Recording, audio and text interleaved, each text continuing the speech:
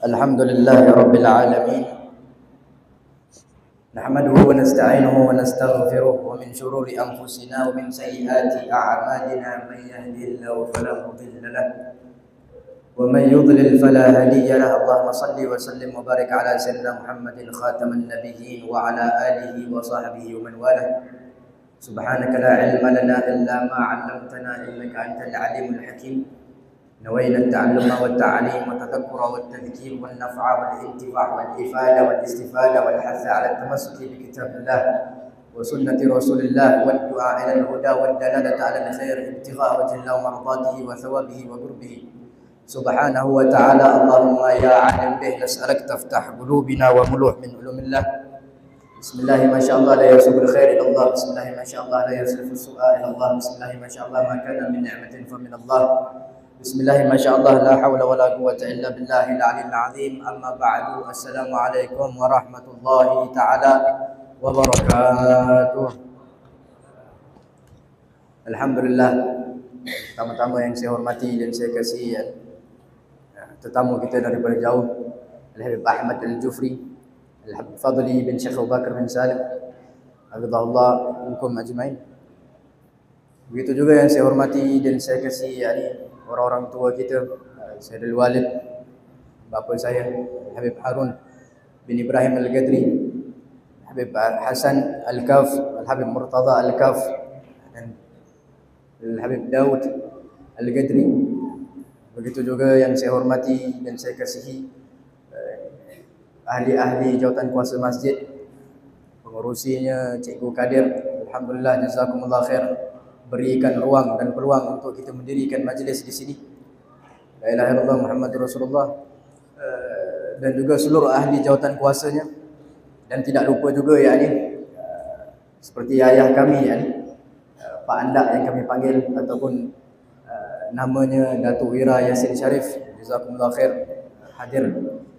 Begitu juga yang saya hormati dan saya kasih pegawai syarak, para imam, muadzin, nuja dan seluruh yang berkhidmat di masjid ini, dan seluruh hadirin dan hadirat, tuan-tuan dan puan-puan yang hadir, yang sudi meluangkan masa duduk dalam majlis-majlis yang mana pasti Allah Subhanahu wa taala limpahkan dengan keberkatan yang besar dalam majlis ini insya-Allah. Semoga Allah Subhanahu wa taala kabulkan setiap kita punya hajat-hajat insya-Allah. Allah berikan kesembuhan, berikan kesihatan, syifaan ajilah. Allah Subhanahu wa taala permurahkan dan perluaskan rezeki insya-Allah dengan berkat kita duduk dalam majlis ini, majlis Nabi Muhammad sallallahu alaihi wasallam, yang di dalamnya puji-puji selawat ke atas Nabi Muhammad sallallahu alaihi wasallam yang pasti sewajib-wajibnya Allah Subhanahu wa taala curahkan dan tuangkan rahmat yang besar melimpah ruas pada kita dalam masjid ini hari ini. Amin Allahumma amin. Alhamdulillah. Maka alhamdulillah, majlis-majlis seperti ini kita bangunkan untuk mendirikan keimanan kepada Allah Subhanahu wa taala. Keimanan itu adalah punca utama seseorang itu diredai oleh Allah Subhanahu wa taala. Tidaklah seseorang itu diperhitungkan berbuat perkara yang baik selagi mana tidak dia beriman kepada Allah dan Rasul, yakni di dalam hatinya tersemat kalimah la ilaha illallah Muhammadur Rasulullah, naik saksinya asyhadu an la ilaha illallah, aku naik saksi tiada Tuhan selain Allah, wa asyhadu anna Muhammadur Rasulullah, dan aku bersaksi bahawasanya Nabi Muhammad itu adalah penyampai pesuruh Allah Jalla Jalaluhu Tabaraka wa Ta'ala fi ulam. Malu kita kalau keimanan kita itu goyah dan lemah, kerana lihat suatu ketika batu giling yang digunakan oleh Sayyidah Fatimah Al-Batul Zahra. Suatu ketika Sayyidah Fatimah ni menggilingkan syu'ur ataupun bijiran-bijiran padi untuk dijadikan sebagai adunan untuk dimasak dan dimakan. Dalam keadaan menggiling tersebut, air matanya mengalir. Rasulullah SAW ketika itu ada di tempat tersebut. Maka Rasulullah SAW bertanyakan, wahai anak andaku, wahai putriku yang tercinta, wahai Fatimah, kenapakah engkau dalam keadaan sedih, air matamu mengalir ketika engkau sedang mengerjakan perbuatanmu Maka Sayyidah Fatimah Al-Batul Zahra mengatakan, wahai Rasulullah, wahai ayahku, sesungguhnya aku dalam keadaan yang sangat letih, sangat penat, sangat tekanan dalam mengerjakan urusan rumah yakni nak siapkan makan, yakni membersihkan pakaian dan sebagainya. Maka wahai Rasulullah, wahai ayahku, Aku mohon kepadaku, kau tolong sampaikan kepada suamiku Ali bin Abi Thalib karamallahu wajahu untuk berikan kepada aku seorang hamba ya. Berikan kepada aku seorang pembantu agar ringan sedikit aku punya beban dalam nak menguruskan urusan rumah. Dalam nak membantu aku menggilingkan syuhur, menggilingkan bijiran padi ini tadi. Maka Rasulullah SAW datang mendekati pada batu giling tersebut. Rasulullah SAW membacakan Bismillahirrahmanirrahim. Maka secara tiba-tiba batu giling tersebut tergilingnya dengan sendirinya. La ilaha illallah Muhammadur Rasulullah. Tidak digilingkan, tidak dipegang, batu giling tersebut bergerak dengan sendirinya. La ilaha illallah Muhammadur Rasulullah SAW. Tidak pelik perkara ini kerana ini Nabi Muhammad SAW. Memang Rasulullah SAW dikurniakan dengan mu'jizat, dikurniakan dengan khawarikul adat sejak dari lahir, sehinggalah hari Allah Subhanahu wa taala ambil semula kecintaannya Nabi Muhammad SAW, bahkan asar peninggalan Al-Quran hari ini sebagai mukjizat yang terbesar. La ilaha illallah Muhammadur Rasulullah. Maka batu tersebut menggiling sampai selesai daripada bijiran-bijiran padi tersebut ya. Maka Rasulullah SAW pun bercakap dengan batu giling tersebut. Maka ini bukan suatu perkara yang pelik. Naam, ianya luar biasa. Nama pun salah satu daripada khawarikul adat. Akan tapi tidak pelik bagi Nabi Muhammad SAW. Hatta perkara yang jamad, perkara yang mati, yang tak hidup juga bisa bertutur kata dengan Nabi Muhammad SAW. Maka Rasulullah SAW ketika itu berdialog dengan batu giling ini tadi. Maka batu giling ini kata apa? Wahai Rasulullah, sesungguhnya kalau engkau minta aku gilingkan setiap bijiran yang ada di masyriq wal maghrib, daripada timur, utara, selatan, timur, barat, keseluruhannya daripada bijiran yang ada yang wujud, nescaya aku akan gilingkan seluruh sampai selesai wahai Rasulullah. Kerana apa? Kerana ya Rasulullah, ketika turunnya firman Allah Subhanahu wa taala dalam surah At-Tahrim ayat yang ke-6, maka aku dalam keadaan tak nak jadi daripada golongan tersebut. Apa yang Allah Subhanahu wa taala firman dalam surah At-Tahrim ni? A'udzubillahi minasyaitonir rajim. Walladzina amanu qu anfusikum wa ahlikum naran wa quduhan nas wal hijarah. Hei orang-orang yang beriman, jauhkanlah, letakkanlah pendinding, jauhkanlah ahli keluargamu semuanya daripada api neraka, yang mana dalam api neraka tersebut manusia dan batu-batu yang menjadi bahan bakar di dalam api neraka. Ya Rasulullah, aku sangat takut, aku tak nak jadi bahan bakar dalam api neraka. La ilaha illallah Muhammadur Rasulullah. Kalau batu giling yang digunakan oleh Sayyidah Fatimah Al-Batul Zahra sahaja, keimanannya itu sangat hebat. Kita ukur hari ini kita punya keimanan kepada Allah Subhanahu wa taala. Adakah sudah sama level dengan batu giling tadi ataupun lebih hebat? Sedangkan Allah hantarkan kepada kita ini bukan setakat otak, akan tapi akal. Allah hantarkan hati, mahal nazar Allah, tempat Allah Subhanahu wa taala melihatnya. Maka seharusnya kita lebih lagi menjadi orang yang beriman, yang lebih hebat, yang lebih takutkan dengan azab-azab Allah. Datangnya khasyah, datangnya khaufullah, takut kepada Allah Subhanahu wa taala. Dengan rasa takut kita kepada Allah, Allah akan bimbingkan kita daripada perkara-perkara kemaksiatan, perkara-perkara yang diharamkan, yang dilarang oleh Allah Jalla Jalaluhu Tabaraka wa Ta'ala fi'ula. Kemudian yang kedua, ikhlas dalam setiap amal perbuatan. Suatu ketika di suatu zaman ada seorang ahli sufi, wali min awliyaillah, namanya Syekh Abdul Aziz Ad-Dabbagh. Seorang wali min awliyaillah, seorang yang ibadahnya itu sangat luar biasa, sangat dahsyat. 24 jam waktunya ibadah, 24 jam waktunya ibadah. La ilaha illallah Muhammadur Rasulullah. Maka satu hari malaikat ni tengok Syekh Abdul Aziz ni orangnya tak pernah lelah, langsung buat ibadah. Datang malaikatnya. Maka malaikat, adakah kita manusia biasa boleh melihat malaikat? Tidak. Akan tapi jika malaikat tersebut yakni menjelma dengan jisim kasar, maka kita boleh lihat. Maka tidak ada masalah bagi malaikat untuk menyerupai jisim kasar ya. Jisim kasar macam kita lah. Jisim halus macam jin yang kita tak boleh nampak. Jisim kasar macam kita ni manusia. Perkara-perkara yang boleh dilihat dengan mata kasar. Maka Allah Subhanahu Wa Taala boleh mengizinkan kepada ini malaikat untuk menyerupai jisim kasar. Datanglah malaikat kepada Syekh Abdul Aziz Ad-Dabbagh. Wahai Syekh, aku nak sampaikan satu khabar. Aku melihatnya pada kitab ketetapan Allah Subhanahu Wa Taala, namamu wahai Syekh Abdul Aziz berada pada nama di dalam list ahli neraka. Maka Syekh Abdul Aziz kata apa? Syekh Abdul Aziz bukan seorang yang gunut min rahmatillah. Oh, aku tak nak lagi lah beribadah, tak nak lagi lah, sudah. Kalau memang aku dah ditetapkan ahli neraka, sudah. Maka Syekh Abdul Aziz kata apa? Oh, tak apa, tak ada masalah. Aku buat amal ibadah bukan sebab aku tak nak masuk syurga.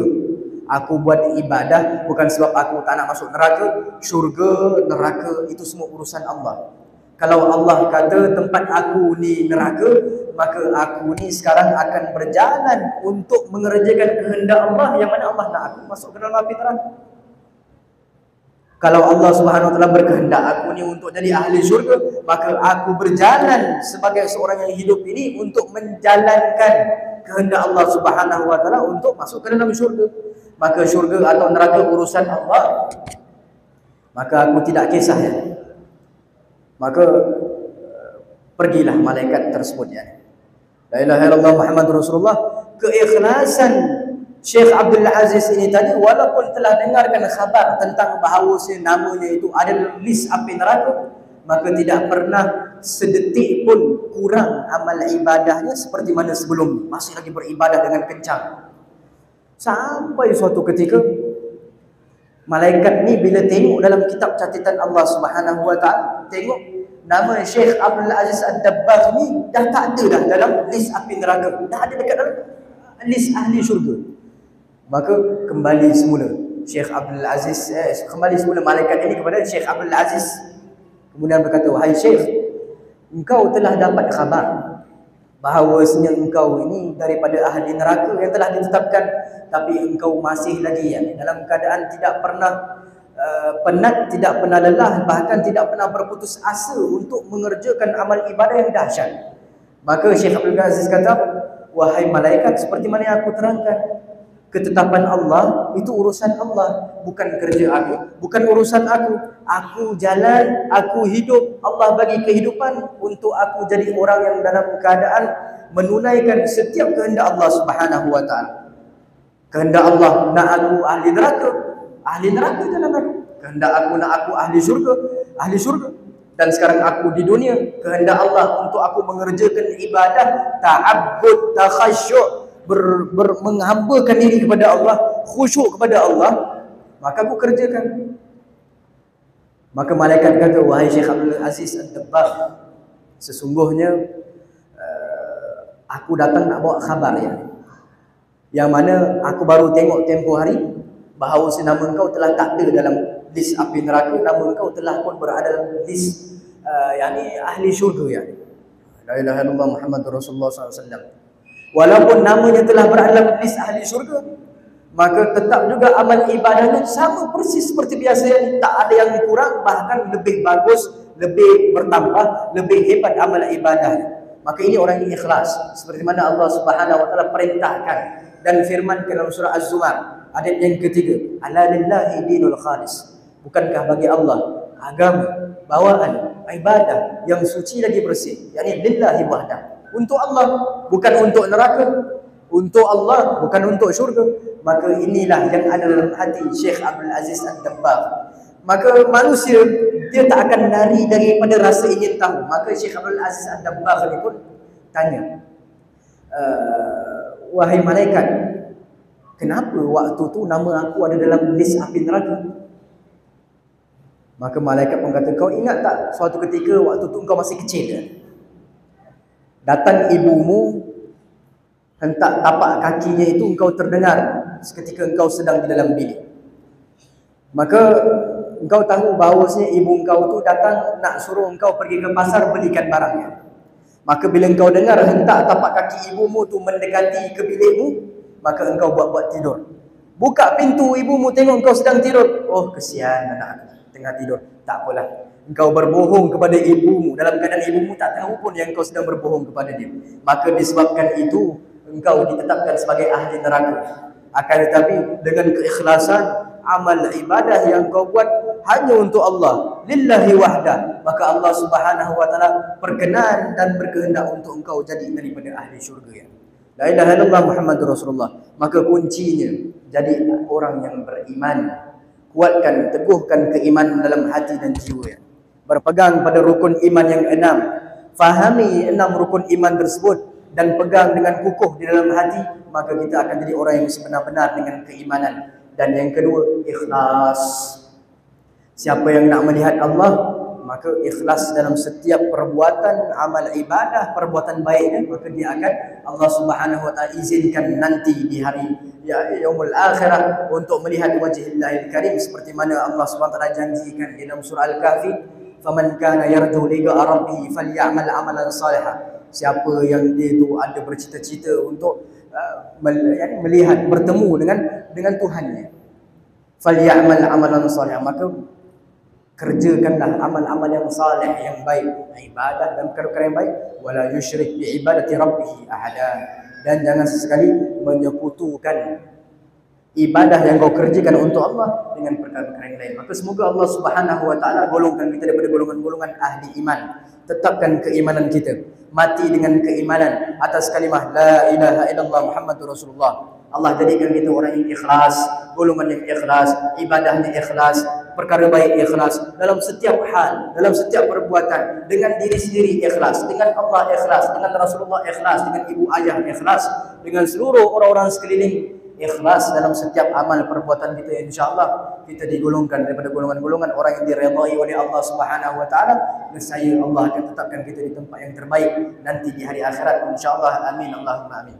Maka alhamdulillah, sebelum saya tutup, maka majlis hari ini adalah majlis iftitah Maulid bulanan MCR, Malaysia Cinta Rasul. Iftitah yakni pembukaan. Maka insya-Allah kita akan kerjakan setiap bulan. Yang mana selepas ini iftitah, yakni kita buat pembacaan Maulid, kemudian ada sedikit tausiah dan sebagainya. Insya-Allah bulan-bulan yang seterusnya kita akan buat pembukaan kitab nanti insya-Allah.